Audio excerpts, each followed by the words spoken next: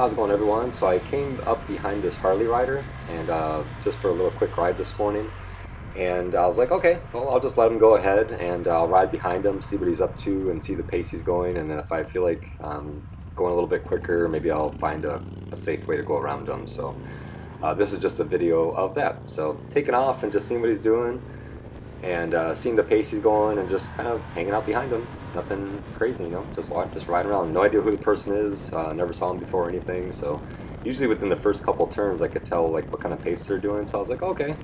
I was like, oh, we're doing a pretty good pace, and he seems to know what he's doing on the cruiser, which is, in my experience, kind of rare. Like most people on bikes like this, like Harleys, they're just kind of putting around at an easy pace. So he's going pretty good. I was like, okay, cool. And you could tell because since he's on the cruiser, he has low ground clearance, right? So because of that, he has to use more body position than normally, because otherwise he'd be scraping his hard parts because he has such low ground clearance. So I noticed that. I was like, okay, he's moving his body off. He understands he's probably scraping a lot and he has to get his body off to the inside to take away that lean angle. I was like, oh, that's all good. I was like, oh, lots of fun. So going to the couple of turns, right? Nothing real crazy with his lines. If I was doing a one-on-one with him, I'd probably say focus more on your exits, getting the bike slow down, maybe a little bit less mid-corner speed, just so you get the bike pointed and full throttle way earlier coming out of the corners.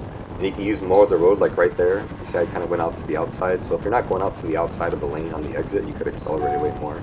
But look what he did. Nice guy, right? He saw I was right behind him, so he just waved me on, and that's what you do in a straightaway. Someone wants to go faster than you, just move over to the right and wave them on. No big deal. Fun day. Thanks for watching, everyone. Be sure to subscribe, turn on notifications, and if you want more videos and pictures and content, follow me on Instagram. Talk to you guys later.